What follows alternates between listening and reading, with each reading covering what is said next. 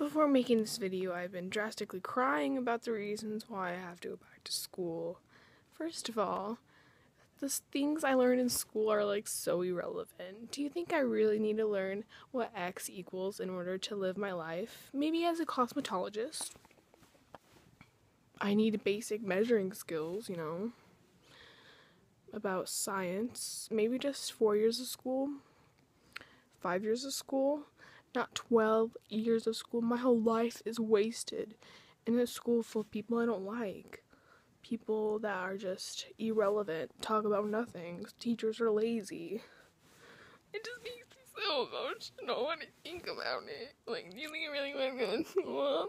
No, I don't want to go back.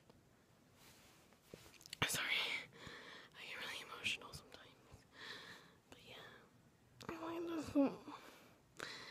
I don't want to go back to prison. I can't.